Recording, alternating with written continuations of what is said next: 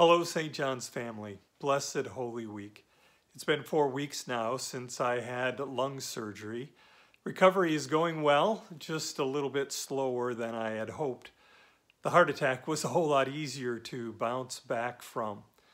I am gaining strength each and every day and adjusting to having 20% less lung capacity. So my walks that I take are getting longer, although I do get winded at times. From a surgical perspective, all of the cancer has been removed. From the perspective of oncology, that's not absolutely certain yet at this point. Dr. Ari Amutian said to me, with doing the lobectomy, he said, we got the mothership. We just don't know whether any escape pods got out or not. So there are more tests in my future, and I'm actually being referred to the cancer center over at UC Davis. One of the things that needs to be done is to biopsy some additional lymph nodes, and there's a couple of different procedures that can be done to do that. So I've got to meet with them, and they're going to go over all of the tests I've already had done, do some more tests, and then determine which one of those procedures to use. And then that will give them a clearer picture of whether future treatment is simply observation or whether I need to go through chemotherapy or not. I had hoped to be back for Holy Week services and especially for the Easter services, but that's not going to happen.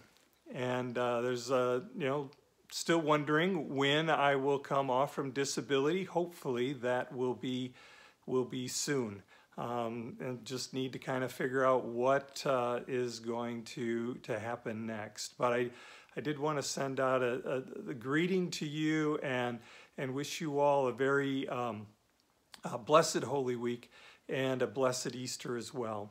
I would like to pray for us as we go through these next several days and pray God's blessings upon us as we worship Him and as we grow in our understanding of His incredible love for us. Let us pray. Father, Son, and Holy Spirit, we are overwhelmed by all that you have done and all that you continue to do for us. Heavenly Father, your love for us is amazing in that you sent your only begotten Son into our world in order to live for us, in order to die for us, in order to rise for us, in order to give us life. Dear Lord Jesus, we are overwhelmed but what you were willing to do for us, going to the cross and paying the price for all of our sins. And as we go through these worship services, we're gonna hear that again of all that you experienced, all that you did, willing to suffer our hell, that we may have life.